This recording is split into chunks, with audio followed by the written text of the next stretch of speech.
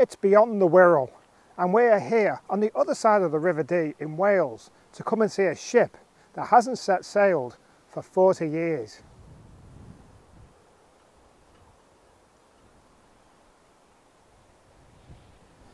The TSS Duke of Lancaster stands for a twin screw steamship, and it's 115 metres long, and it sailed from 1956 to 1979. It used to sail from Heysham to Belfast, and it was a British Railways steamer. It later sailed from Fishguard over to Ireland.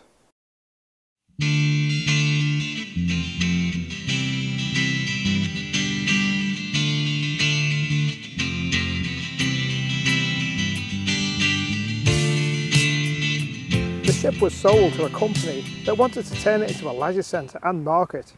It was moved to its new home here, near Moston in North Wales in August '79 and became known as the Fun Ship.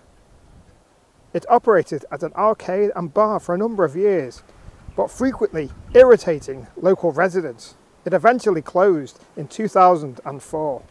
Linked in the description there is an ebook telling you all about the history of the ship.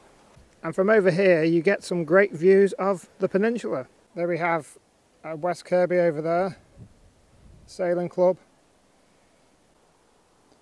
And right down there in the distance is Park Gate. So what is next? Well, there are plans and proposals put forward that you can currently hire the ship and area for your own functions, weddings, etc.